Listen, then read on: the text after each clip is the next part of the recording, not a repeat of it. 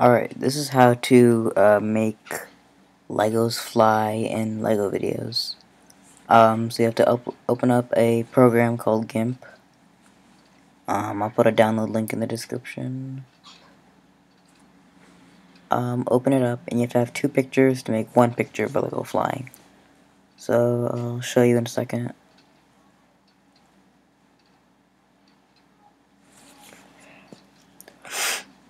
Alright, this is the latest version of Gimp, and it's on the Mac too.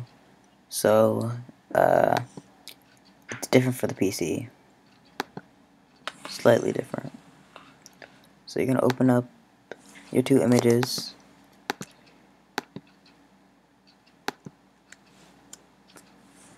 So they're mine. So basically, one picture has like whoever is going to be flying in the air, standing on two things that are going to be help them look like they're flying, like those two Lego blocks. And we're going to erase those blocks. And by doing that, we're going to have another picture, which is going to be just everything gone, like the person who's flying and whatever they're standing on gone. But everything else exactly the same, especially the lighting. So basically what we're going to do is copy the image with the flying thing, copy it, and then just paste it over this image. And then you want to get your eraser tool, and I don't know if I have it.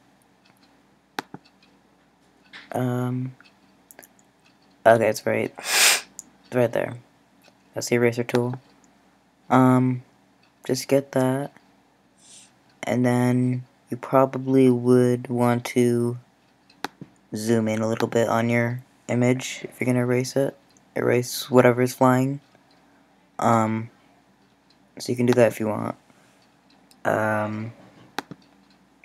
Like there's two layers in this picture, so whatever you're gonna erase, you're just gonna see whatever's underneath. And underneath is the picture that with nothing. So you're just gonna erase these, and just underneath what we're erasing is just that picture with nothing. And then just erase whatever they're standing on. Make sure the shadows look alright. Won't be too noticeable because, you know, one picture in stop motion only lasts like a second. Or not even a second, like a fraction of a second. And make sure to erase it all. You can change the size of the eraser if you have to. And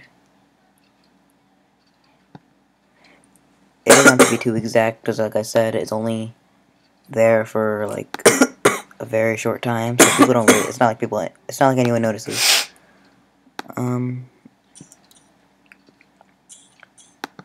And just erase everything, and you can go to View, Show Selection, and that's like what your image will look like. So it looks like the Legos flying. And after that, you can just. This is what it looked like. This is what the whole image looks like. So you can't really tell that there was anything it was standing on. And then you just want to like film it in stop motion like normally, so that you know, it animates like stop motion. And once you do that, just you want to save that, or export actually. You want to export it. Save it as, I would recommend saving it as a different file. But I'm just gonna cancel for now. And that's all. Just thanks for watching. I hope this was helpful for you to help make Legos fly. And goodbye.